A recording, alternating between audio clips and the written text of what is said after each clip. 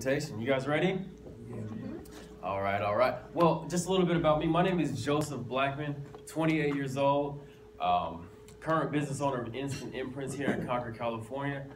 Took a store that was ranked 23rd in the world and took it to the top 10. Grew sales in the first year about 67%, and that's just purely from hustling. Purely from being the guy who isn't afraid to walk into a dark room, turn the lights on, and say, hey, I do this and that. It's about being the type of person that's willing to go out and do more for himself and his family. I don't have a wife or kids yet, but I do this for my last name. I do this for my kids. I do this for my lineage. All the sleepless hours, all of the rejection, I do that so my kids don't have to go through that. I want to set up a life for them so where they can just have it easy. So that's a little bit about me. So let's get into it. It's called Faith with Works.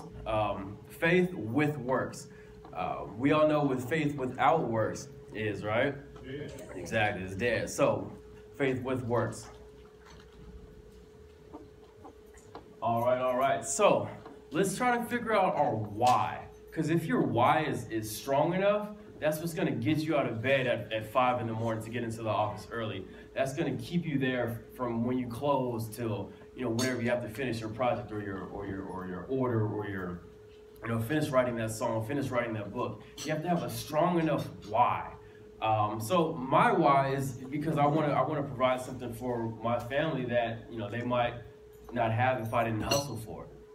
My why is that I want to be the guy who can employ people. When I first graduated college, I came back to church and I seen that there was a lot of employment in my community.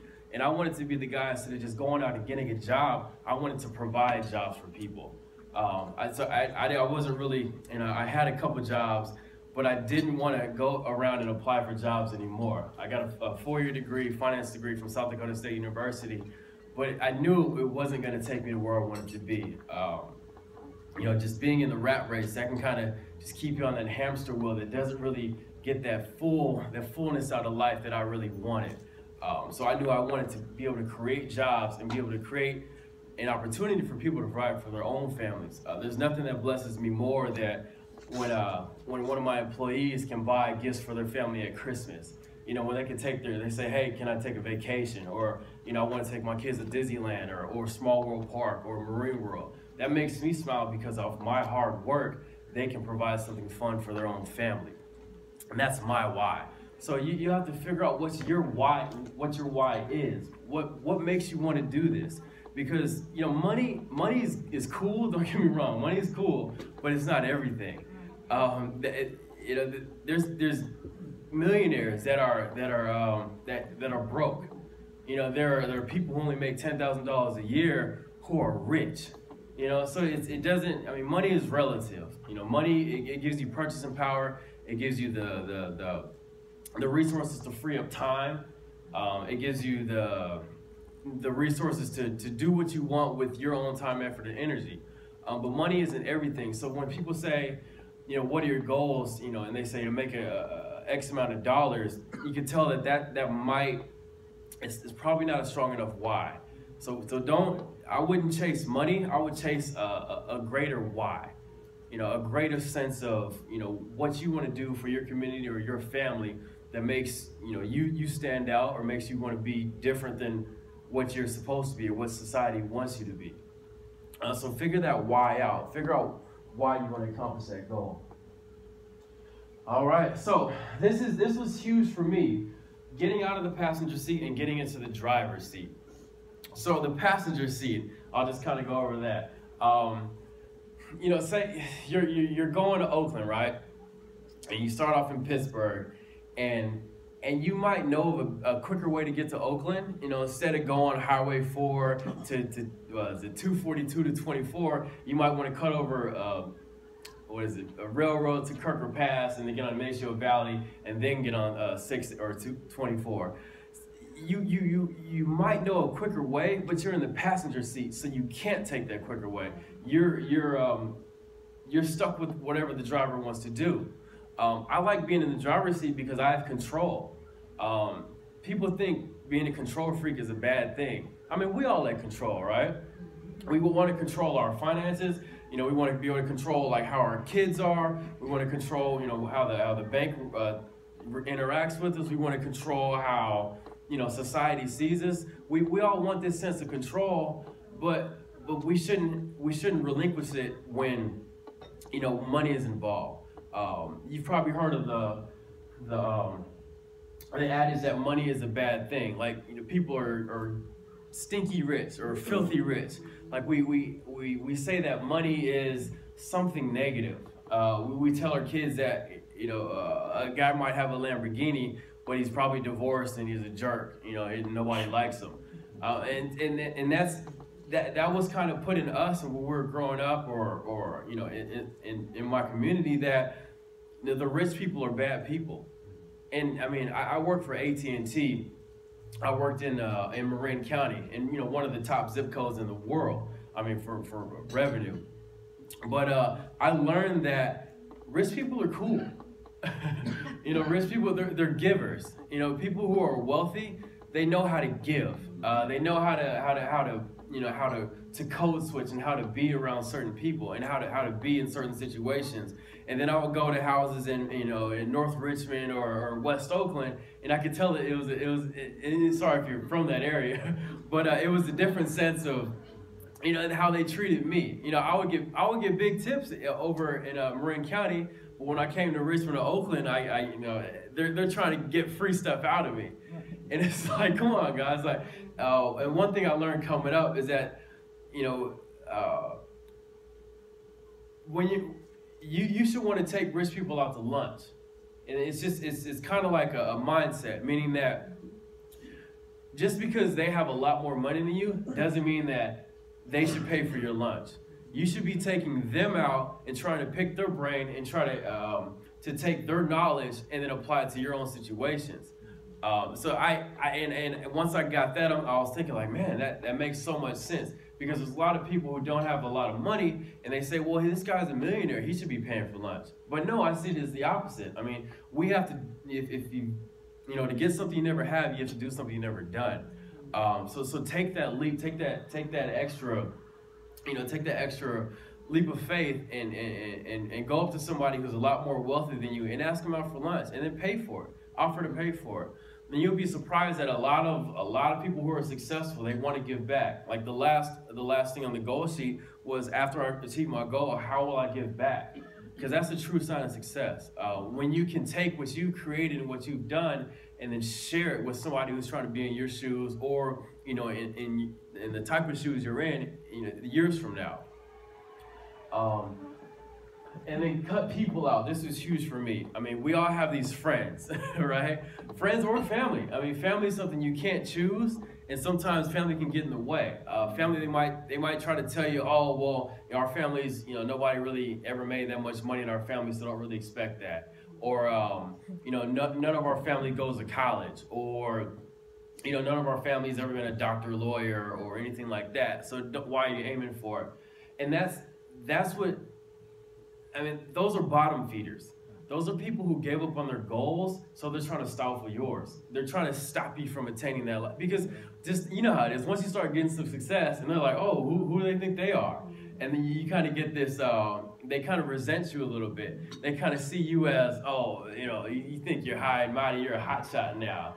And you're not even really successful, but you're trying to be. And people see that when you're trying to be, they just want to stop you. I mean, the crabs in a bucket concept, and that is funny because they got YouTube videos of that. Crabs are actually really trying to crawl out of the bucket, and the other crabs are like, no, you're staying in the hood with us. Like, you're staying in poverty with us. It's a sickening mentality. And then you're the sum total, or you're the average of the five closest friends five closest friends that you have. So think about your 4 or 5 closest friends. Think about how much money they make.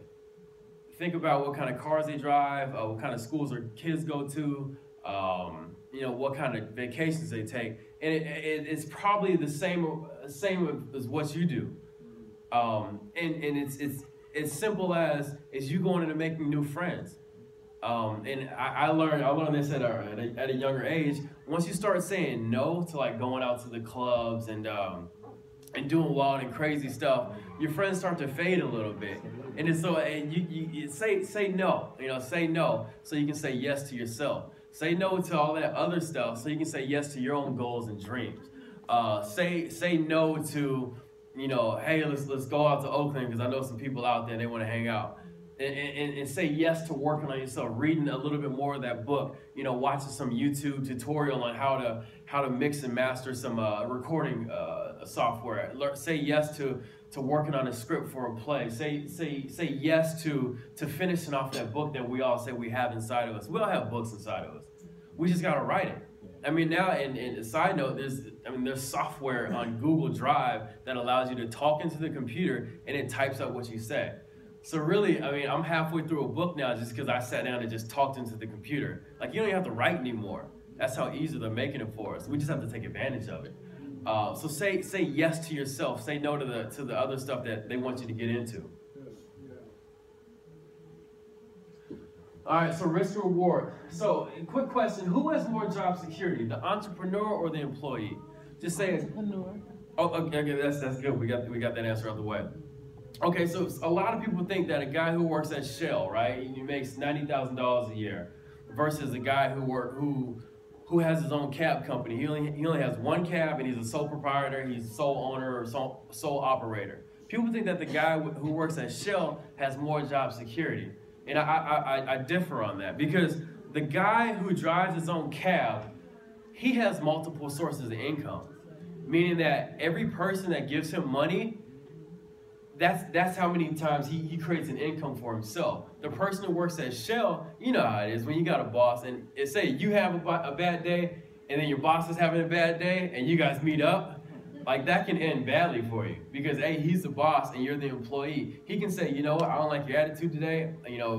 My attitude's off, so you're fired, or I'm gonna cut your hours back to part-time. And then that 6-bedroom house you got, you can't afford that anymore. That boat you got, you can't afford that anymore. Your kids are in college, you can't afford that anymore. And your whole life is in Shell's hands. And when they cut back in your paycheck or your hours or your compensation plan or your retirement, that's gone. I mean, that I learned that at AT&T is that, I used to drive the trucks around, and if I hit an old lady and kill her, like, I'm fired, and that can happen, So, and at the time I was working at AT&T, I used to shoot music videos on the side, and I would have more enjoyment and feel a lot better about making $400 on a video versus a $3,000 paycheck. It's just because I created this for myself. This $400, I did this for myself. Nobody gave this to me. I went out and found that client. I went out and shot that video, edited the video, was likable enough to want them to hire me, was tactful enough to get it to them on time, and they paid me out for it, right? That made me feel so much better than clocking in. I'm here at 9, boss. I'm here, y'all. I'm here. Be cool. And then getting in my truck and going out and doing the work. And just being able to create for myself made me feel so much like a man. It made me, because when somebody hands you a paycheck, they own you. Let's be honest. They own you. They own you. I use paychecks as leverage nowadays because I have employees. I got 5 employees. So I use money as leverage because I'm giving them money so they can go out and do work to grow my dream. I'm helping them get closer to their dreams. I'm not like manipulative or using them. I'm actually compensating them for a good or a service so they can help me grow my business so I can accomplish my goals and dreams. It's not, people think that, all bosses are bad or like, they're trying to get over. No, we're really trying to put other people in position to prosper. So they can take their paycheck, tithe off of that, get a return on that, take some more off their paycheck, invest that into a financial plan, get a return off of that, and then spend the rest of their money however they want to spend it. Like, that's what I'm here for, is to give people, enable them to accomplish their own goals and dreams.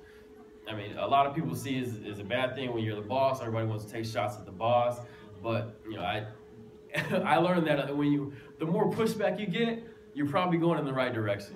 The more people say, I don't like this or that, and I learned this in marketing, the more attention you get, the better you're doing. Everybody knows Kanye West, Kim Kardashian, right? Who knows what Kim Kardashian is good at, right? Well, what is she good at? But one thing I know is that everybody knows her. She's got so much attention. Great JB. It's so when you have that much attention, I mean, she could sell you know, a fragrance. She could sell clothes just because of her name, just because of the attention she gets. So don't be afraid to walk into that dark room, turn the lights on, and yell at everybody, hey, I do this and that. Who wants to give me money for it? You know, don't be afraid to be that guy or girl. And then beware of the golden handcuffs. That's kind of going back into the light of the Shell employee and me being at AT&T. You know, they give you this paycheck and you're comfortable. Comfortable is what's killing America. I don't want to get political, but the middle class is full of comfort. Full of people that make enough money where they can have that 5-bedroom house, get that boat, go on that vacation every year, but now want to do more for themselves. I mean, I know so many people that have a combined 6-figure income, and they're doing well, but on the inside they know that they can do more.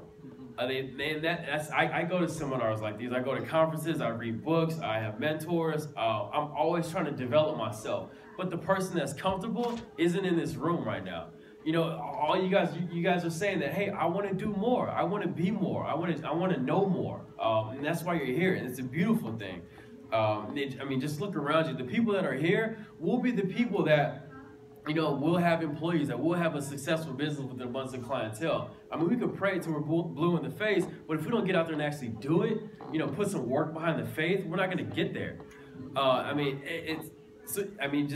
Look around. Like these are the people who are going to be leading the business, who are going to have the successful ministries, who are going to have even if you don't want to quit your day job, you're going to have a 6 to 10. We have your 9 to 5s, and you have a 6 to 10.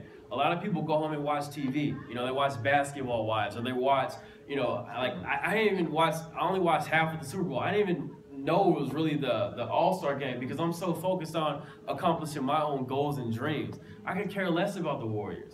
It's good that they're doing great, but I could care because they're not paying me. Right. They're not putting my kids through college. If people are hooting and hollering like, oh yeah, Steph Curry is he's probably good. He's probably a cool guy, probably real cool to hang out with.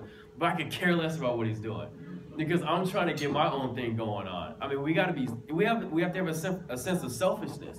Like, hey, there's so much going on in the world, but I need to focus on me. I need to focus on what I need to get done. I got this to-do list every day. Get it done. The TV's not going to get it done for you. That's a whole other topic, TG.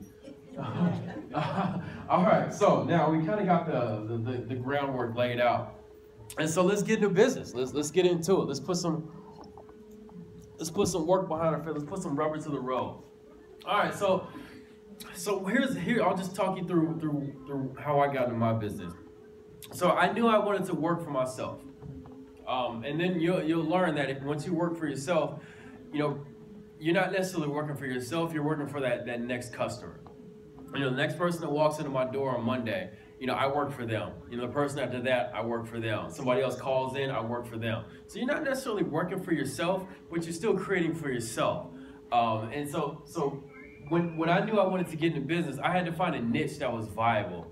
And a viable niche, that means that it's something that you can get into and you can take some of the market share. Let's just say, okay, for example, like supply and demand. If somebody, just say if there was a Amber Alert, right, and it came on your cell phone and said that there is no more water available in the world anymore, right? All of you will probably start gathering as much water as you could on the table because that the supply is diminished and the demand is increased. Right, so you need to figure out like what you can get into where the supply is not that much to where the demand overshadows it, where people want it, but people don't know where to go and get it from. It's like cutting grass. A 10-year-old kid knows that all these 40, 50-year-old guys don't want to wake up early on a Saturday morning and cut their own grass. So he says, hey, sir, I'll cut your grass for X amount of dollars. And they go, man, he's supplying my demand. He's gonna cut my grass for me. I'm gonna pay him, leverage my money, and use his time, effort, and energy to get something done that I don't really want to do. So you have to think of the people are either too lazy, too scared, or don't have enough money to do something. So you can do that for them and charge them for it. Meaning lazy, as in A lot of people don't want to go out and learn how to screen print a t-shirt. So that's why I make t-shirts, and then I can charge them for it. A lot of people don't want to, a lot of people don't want to entertain themselves or feed themselves, so they go out and buy food. They go to a restaurant or they go to like a movie. If there's a way for you to charge somebody for something that they don't want to do, that's your business.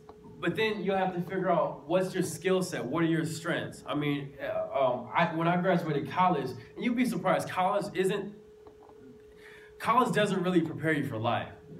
College is just a glorified daycare for guys with hair in their face, but still no direction in life. I mean, I played football. It was free. I mean, that was a blessing in itself. I graduated college without owing anybody a penny because I worked my butt off on the track and in football just to get to that level. So they said, hey, we'll use your time, effort, and energy and leverage your skills to grow our football program. They're making millions of dollars off of me, which is cool. Like I don't worry about how much other people make off of me. It's okay. Like I know where I'm trying to get to, so I don't worry about it. But So don't think you always have to go to school for something. A lot of people say, oh, I want to go back to school, or I want to get my master's, or I want to take a couple classes on that first. I would say just start doing what you want to do. People, I mean, you've probably heard of people say, oh, I'm a perfectionist. I'm a fan of the mantra that it's good enough to ship, meaning that you need to get something good enough and get it out the door. Put it in somebody's face. I mean, when you launch a product, you should be a little bit embarrassed about it, meaning that you got it buttoned up to a point that where somebody sees the value in it and they're going to pay you for it. Because what do perfectionists do? They sit there and they tweak and they try to fix it, and they say, oh, the market's not right, or people aren't buying, or it's the fourth quarter, everybody's focusing on holidays. You need to get that thing out the door. Just start it. Do it. Take that product and put it in people's faces. Take your service and say, hey, I do this and that. Get it out the door, because you'll never know how good your product or service is until you get feedback on it. And feedback meaning by dollars. When my store isn't doing the right revenue it needs to be doing, I look at myself. Why am I not making this money this month? Why is this month better than this month? Why is this quarter better than this quarter? It's because I need to figure out what the market is telling me. Are they saying like nobody's buying short sleeve t-shirts in December? Well, yeah, it's probably because it's cold. So I need to pitch more long sleeve shirts and hoodies, right? So you got to figure out what people need at what time. Get the feedback, put it in front of people's faces, and see what they say about it. You'd be surprised that when somebody doesn't buy your product, they're not saying no to you. A lot of people, they have this fear of rejection, and I got over that. I mean, we all still battle with it, but that fear of rejection, I mean, that's why people still sit on the couch until they're 60, because they don't want to go out there and try to say, hey, I'm a massage therapist, because they don't want to get told no, or hey, I'm a singer-songwriter, and people say, well, I don't like your music, so I'm not gonna buy it. You just tell people about it. Put CDs in people's hands and get the feedback. Maybe, they call it the American Idol syndrome. Your family and friends, when you watch American Idol, they come out and they're all crying and stuff, right? That's because their family and friends told them that they were great at something when they really weren't. They weren't. It's, oh, you're such a good singer at the church. But once you get put in front of national TV and they say, really sing it, a cappella, and they're not good at it, and the judges say, you're not fit, they get hurt. But that's because they didn't take it out into the marketplace and really test it. Your family and friends aren't going to give you good feedback. They're going to give you the loving, doving feedback that says, oh, you're great, you can do anything, you can be everything, you're great, you're going to be great. And sometimes it's not true. You need to take it out to people you don't know and to somewhere you've never really been before and say, hey, am I good at this? Is this product going to fill your need? And then you'll get the feedback from it. And the feedback, you should be a vacuum for it.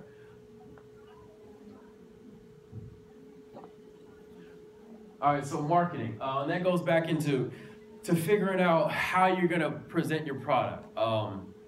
So with marketing, it's a lot of people see it as a monologue, like Coca-Cola, right? Coca-Cola, they keep pumping out commercials and ads and all this, but they know that, you know, it's not necessarily somebody seeing like the polar bear commercial for the Super Bowl that's going to get them off the couch and go and buy Coca-Cola. That's just a monologue. They're just trying to keep that red and white in front of your face. Like the branding, like the people know the Starbucks because it's like the green and white. You don't even know it really, like I went past Panera Bread and I really looked at the symbol and it's like some lady holding bread, but I never really noticed it until I looked at it. But I can decipher a Panera Bread logo versus a lot of other things. So it's, you know, how are you going to position it? How are you going to put it in front of people to where it's packaged up and it looks right and somebody wants to give you money for it? I've been doing this recently with Instagram. It's called Instagram influencer marketing. So people with a whole bunch of followers, I give them X amount of dollars and they put their ads on, or put my ads on their page. And then people hit or like, and I follow them, and then I talk to them and see if they want my product. And then if something doesn't work, if like my copy, if I say a certain line, or a certain phrase, and I don't get a response on that, I tweak it. Tacking, that's a word a lot of sailors use. A lot of guys who are in the I guess the nautical industry. Tacking means that, you know, you go, you know, a couple clicks and then you check and see where am I at? Where am I? Am I in the right direction? And then, you know, sometimes when you're in the ocean and you got the wind going on, you don't really know like exactly where you're going. So you got to go somewhere and then check it out and figure out, okay, I need to get back here. Then I get back here. So you're always testing and figuring out where you're at. Okay, so my numbers say this. So this doesn't make sense. So I'm gonna try this. Okay, this works a little better. So I'm gonna try this. Okay, this doesn't work. And then you try it again. And then you keep figuring out what works for you. Like what. You know, what gives you the best return on your marketing dollar? When you're marketing, I mean, it's easy to just throw $1,000 away and not see a return on it. It's easy, I mean, for bigger companies, you can throw $1 million away and not see a return on it. So you got to figure out like what's that $1,000 like is you know a 40% return on the 1,000 good, or can I go for 60? We all want 100 or more than 100% return on our dollar, but you got to figure out like what's going to give me the biggest bang for my buck. So always tack, market, and then beat obscurity. Small businesses, and I'm an owner of a small business, and I necessarily, I mean, it's a start for me, and it's a good start because it's growing me up, it's teaching me a lot. But a lot of us suffer from obscurity. Obscurity is when people don't know who you are or what you do. So if nobody knows who you are or what you do, they won't buy from you. How can they buy from you if they don't know what you are or who you are or what you do? So don't be afraid to go out and tell people what you do. I remember when I first started shooting the music videos, most of my clientele would come from the current shoot that I was shooting. It'd be me, a rapper, and like 10 other guys, right? And so, and with the culture nowadays, everybody's a rapper. So the other 10 guys was like, hey, this guy shoots video, he seems cool. And I have business cards, so I just give it to him. And then I would get clientele from them. And so, but the only way they would know that I was a videographer was because I was telling them I was a videographer. If I was just out there and wasn't really, you know, saying like, hey, I'm a videographer, then nobody will work with me. So once you get past obscurity, that's when you start to figure out, okay, like, you know, a lot of people know what I do. How can I tell more people? How can I get this in front of more people's faces?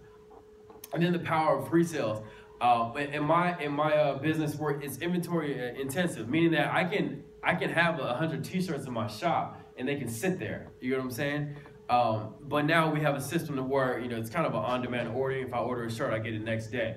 But if you're selling CDs, or if you're selling books, or if you're selling like a webinar, or if you have a product, beware of having stale inventory. Meaning that take your product, just make 5 of them. Don't make 100. A lot of people, they start with these MLM companies, or in the network marketing, they go and buy 1,000 of these juice boxes, right? Or the, you know, protein shakes or something. Don't. Only buy 5 of them and see if those 5 sell. Because if you can't sell those 5, then what are you doing with the garage full of them? You know, and I mean, some people are like, they go out and buy a whole bunch of inventory. They're all gung-ho, yeah, I'm gonna do this and that. I got all this product, yeah, we're gonna make a ton of money. And then they don't know that the market isn't gonna respond well to it. So just pre-sell it. Even, I mean, some people, what they do is they start a website or a service and they push it in front of people's faces, and then once they collect money from it, that's when they build out the product or service. I mean, you guys heard of Kickstarter or all these crowdfunding services. These are services that say, okay, I'm gonna build this product, but I'm gonna need you guys to buy into the concept first. I have a strong enough concept that says you guys are gonna give me money, and then I'm gonna fulfill the product later. So don't be afraid to pre-sell. If you don't have any inventory, it's okay. People will just say, hey, I'm gonna ship it in 2 or 3 weeks.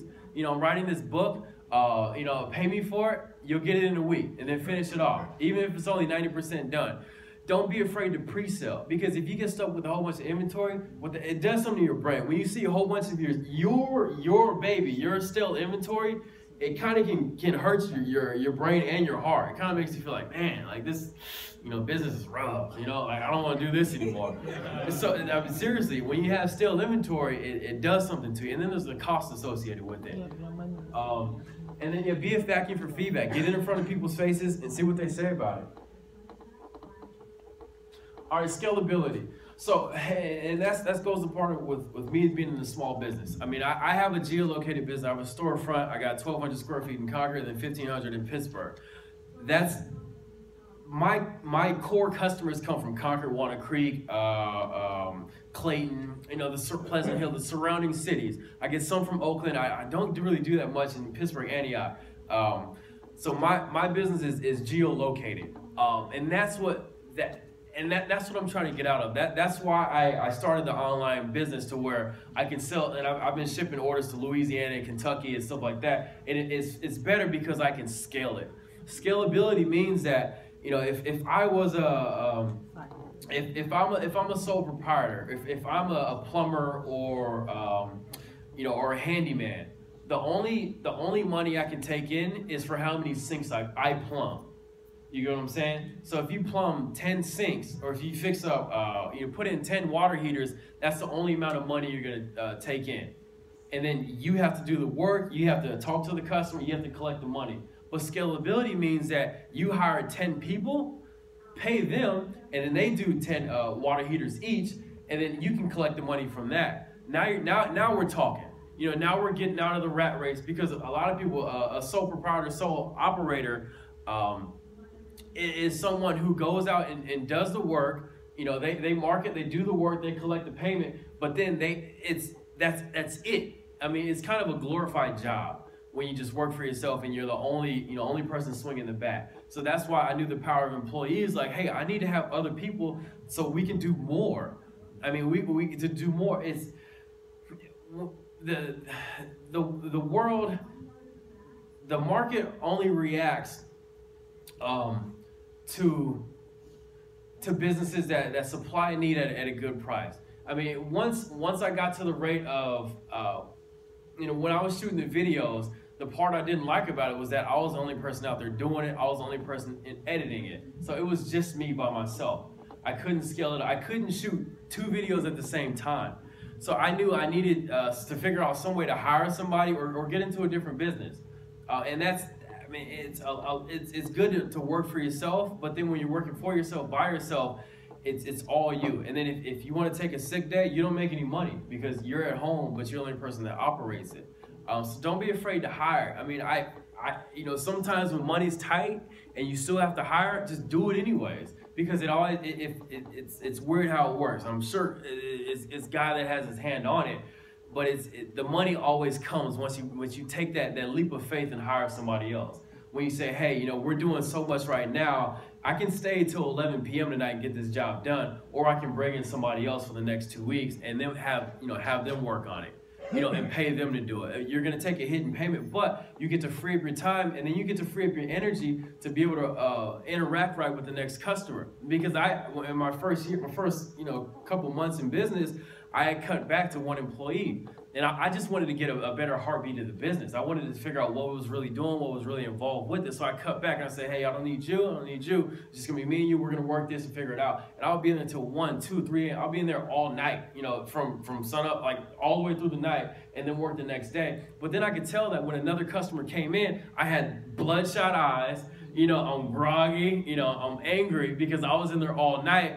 And now this new customer is like, well, what's wrong with this dude? He seems like a likable guy, but there's something wrong with him. And they don't want to buy. So I knew that I needed to hire people so they can work on it, so I can still be fresh and energetic and ready to take another order, ready to go out and knock on some more doors and take in more sales. And that's just that's scalability. When you can take your product and just do it 1,000 times instead of you having to do it 1,000 times. I mean, we only have 24 hours in a day. Just think if we had 2 people, that's 48 hours. Okay, so make money. And this is where you grow your business, and you want to start pulling back, meaning pulling your equity out and letting it start roll for itself. So I'm a firm believer of chickens over a nest egg. You probably heard of a nest egg, right? You know, you work X amount of years at the company, they give you a fat retirement, they give you a pension. I can't really subscribe to that model because I'm my own retirement. You know, I bought a rental property in 2013, and like, real estate is my retirement. You know, that house, I bought it at 105. It's worth 145, 150 now. So that's $30,000, $40,000 of equity in it. You know, and that's a part of my retirement plan. I don't have a company saying, like, you work for me for so long, I'm gonna kick you off so much cash every month, or I'm gonna give you this huge, chunk of change when you retire. You know, I don't subscribe to that. I want to be able to have a chicken every month that lays an egg with cash in it. You get what I'm saying? I want to have a 10-unit apartment that every rent roll, I collect that. You know, every month, rents are coming in. Or I want to have a business that, every month after expenses, I get set aside a certain portion of money that I can play with. And me not having to operate that business. So, I mean, from 1 business to 2 business to 3 business to 2 10-plexes to a 100-unit apartment complex. That's where the retirement money is from. That's where success. I mean, once you can start making money, they call it mailbox money. Once you just wake up on a Saturday morning, you go to your mailbox, and you got check after check after check. And that's your money. That's a way for you to say, okay, I did this back when I was X amount of years ago, and now the money's starting to come in. It's kicking off eggs for itself. So I'm a firm believer over chickens over a nest egg. And then driving finances. When you work for somebody, I see it this way. The world is not crazy enough to give somebody something that they're undeserving of. Meaning that you have to earn it. I mean, you have to go for it. You have to actually get out there and do it. When you create a business, that's what's going to drive your dollars in.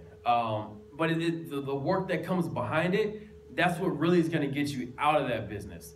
When you want to get out of something, it has to be going so good by itself that somebody's going to take it off of your hands for a certain amount of money. It has to be performing at a certain rate to where somebody says, you know what, I like the way you set that business up. How much do you want for it? Because if I buy it from you, I don't have to really run it. It's already running by itself, and then I can make some money off of that. So driving the finances, and then real estate for me, that's where I want to park my finances at. Business is going to drive it for you, but have an investment. Have you could buy up raw land and just over the years sell it to real estate developers. You can buy a lot of people give multi-level marketing a bad name, but there's 2 things I love about multi-level marketing. I'm not in one. I don't really subscribe to them, but there's 2 things I love about it. Is personal development, and then the power of networking. Like everybody in this room right now, you all want more. You all want to do more. You all want to be more. And that's once you get around that attitude and that energy, that makes you want to do more. The average of your 5 closest friends. Like all of us here are, potentially friends. So everybody who here wants to do more, it's going to make you want to do more. And then the personal development, like reading books, get around people that are smarter than you, get around people who are doing better than you. Like there's a couple print shop owners that, they're doing 6 figures a month or 7 figures a year. And I say, how did you get from my position to your position?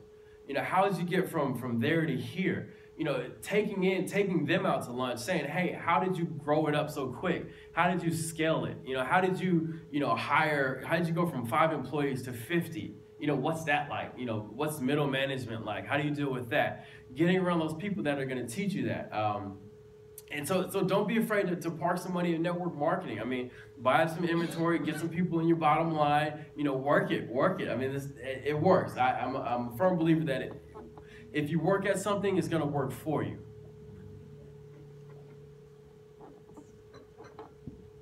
And then, I mean, we're all here because we want to get started.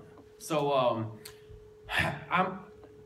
if I want to start a new profit center in my business or start something new, I just start at that moment. I mean, and it's more of a decision than actual action. When I wanted to write a book, I went on Photoshop and did a cover. Like, cover's done, I started writing it. So that got me to say, okay, I started something, now I got to finish it. Don't get me wrong, I'm a great starter, but I want to be an even better finisher. I want to be somebody who says, that guy, whatever he starts, he finishes. Even if he fails at it, he still finished it. Because a lot of people think that failure is like the end for stuff. Failure, it's only failure if you quit. But if you learn from it, that's actually a win in disguise. I mean, you could hit a wall and you'll know, okay, I don't want to go in that direction anymore. You might want to market another product and nobody responded to it. So you might want to just cut that loose and say, I'm going to try something else. So don't be afraid of failure. Don't be afraid of trying something, starting something and not finishing it, because you can always tweak. You can always, there's always going to be tomorrow. I mean, I like to believe that. So always get to the next step. Start it. What does it take for you to start? That production company? Do you need to buy a camera? Do you need to buy equipment? Do you need to hire somebody? And just start it. Just start shooting stuff. I learned that when I first started doing the videos. The easiest way, the quickest way for me to get good at shooting video was to actually shoot video. I mean, I can go to school and take a video production classes and buy all these books, but once you get out there and just start doing it, you're gonna get good at it that way. So yeah, and then another in closing for me, and I'm also taking questions as well if you have any questions. But in closing for me, I like to think of the 1 degree effect. So if a plane takes off from San Francisco and they're aiming for New York, right?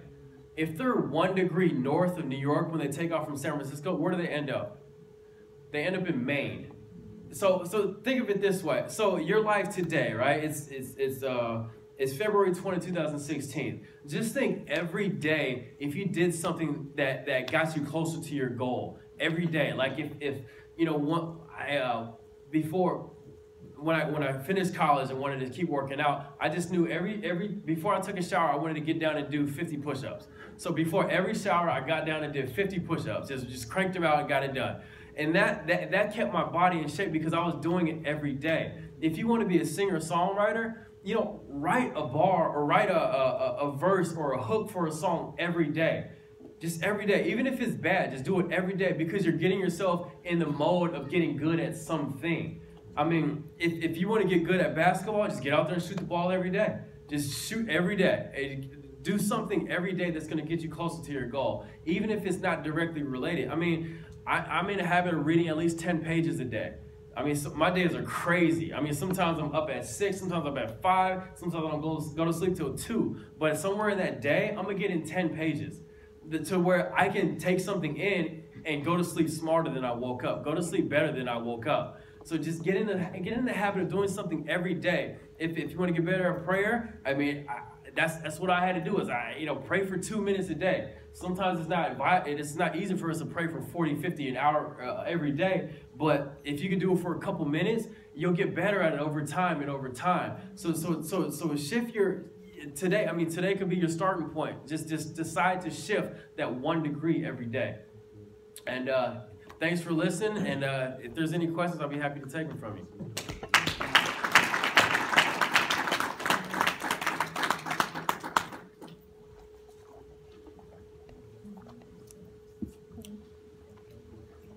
All right, cool. Everybody's good? No questions?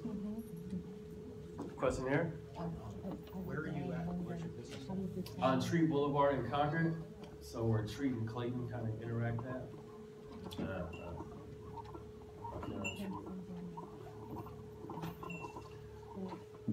All right. what's like the story of your business? Like when you started and Okay. how long has it been going? Okay, so my business. I'll turn this off. I bought it from a pre-existing owner, and okay, so I'll even get into the numbers behind it. So the business costs $250,000, right? Do I have $250,000? No, I don't have that much money. But when it's called seller financing. Say if you wanted to buy a big ticket item from somebody, right, and they trust you, they believe you, they know you're not going to scam them or scumball them, they'll give you the product, and they'll say, pay me X amount of dollars over a certain amount of time, right? It's like a house. Like you only put $5, $10, $15, $20, $30,000 down, and they give you a $300,000 house. The bank does, they give you the loan for it. So that's using their leverage to purchase their product. So the business costs a lot of money. I didn't have it, but I'm paying them off over time. And then it allows me to keep my cash. Like the cash that I did have, I mean, I didn't have to put it in the business. I can use it for marketing. I use it for promotions. So the business was there for 6 years. I've been in it for just over 2 years. And then they say that the businesses failed within their first 2 years. I mean, 80% of business, and I can't stand those statistics because a lot of them are skewed. I mean, you'd be surprised. The reason why so many businesses fail in the first couple of years is because so many people go out and get business licenses and don't renew. Meaning that they sign up for MLM, they sign up for some type of other business, or they want to, I'm going to be a athletic coach or athletic trainer. They go and get the license, and then the year after that, they don't renew. That's where those numbers are coming from. Instead of starting a business, which is really, really, really, really hard from the ground up, buy a business that's already rolling. You know, it already had a book of business. Day one, I was making money. You know, so and you'd be surprised, a lot of people are trying to get out of their businesses.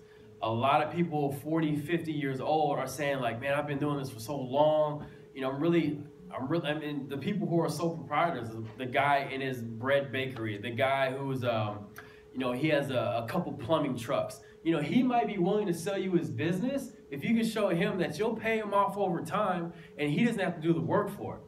You know, he'll take 75% of the money he's making now from you, and then you can do the rest with whatever, you know, profit you create in that business. So don't be afraid of going into a business owner, the guy who owns a donut shop, the person who owns, you know, a limousine company, or you might know friends or family that might be in business and say, you know, what would it do? You know, what if you wanted to get out of it? And a lot of people will say like, hey, I really am trying to get out of it.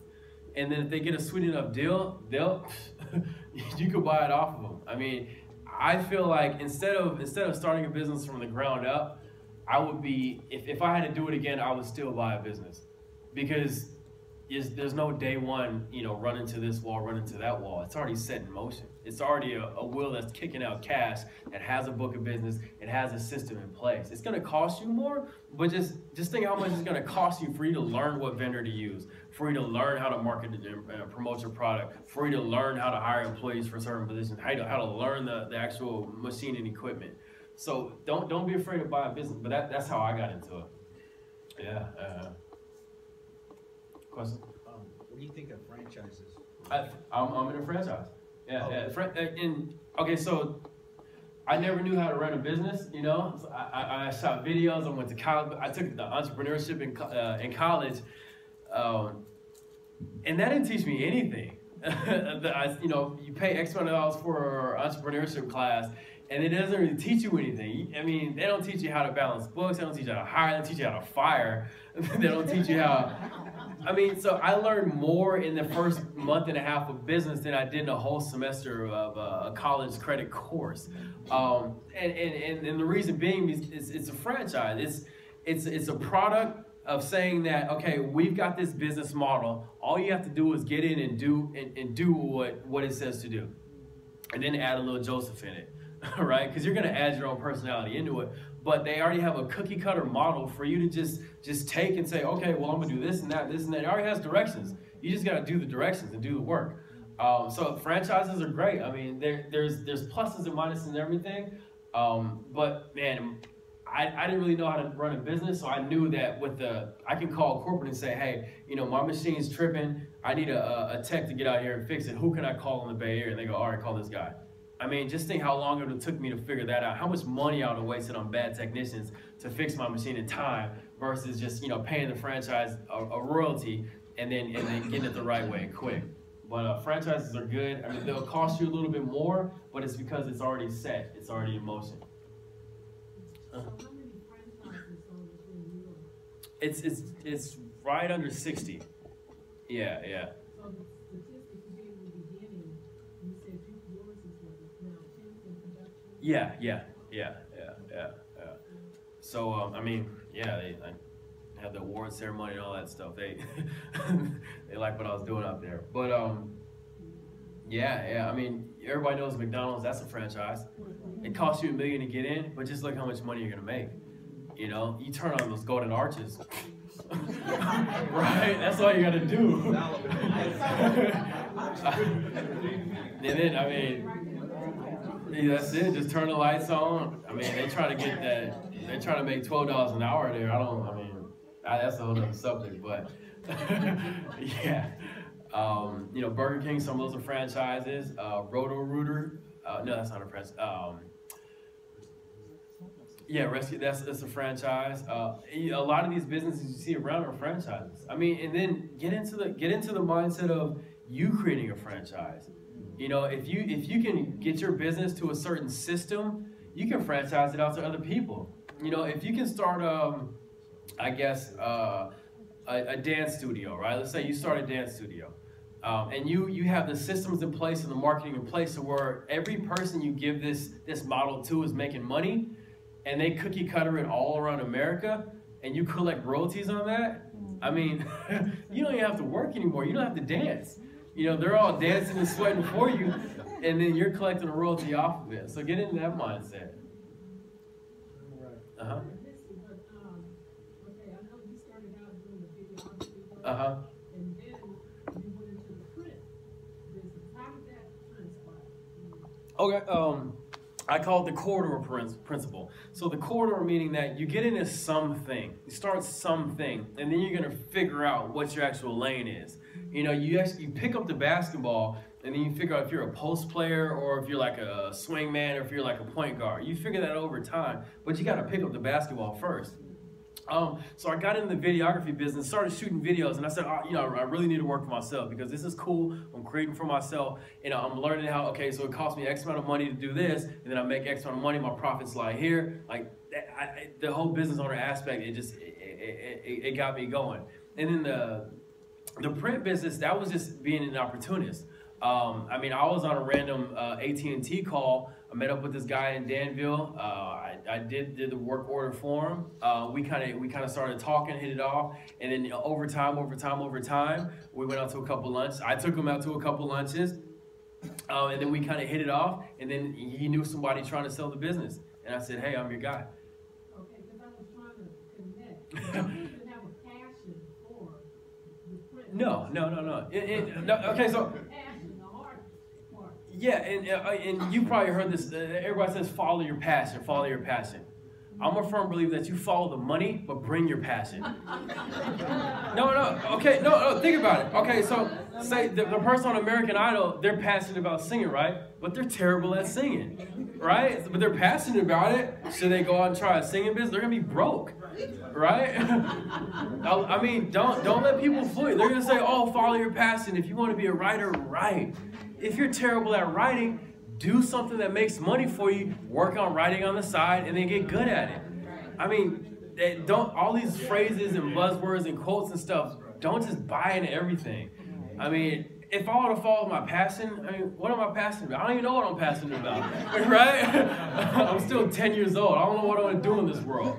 But I know that I can make money off of selling t-shirts. I buy it at a certain price and selling it for more. If I was selling tablecloths, I could be good at that. If I was selling silverware, it doesn't really matter what you're getting into, as long as your why is your end game. I'm more of a fan of being a business owner than being a t-shirt printer. The t-shirt guy.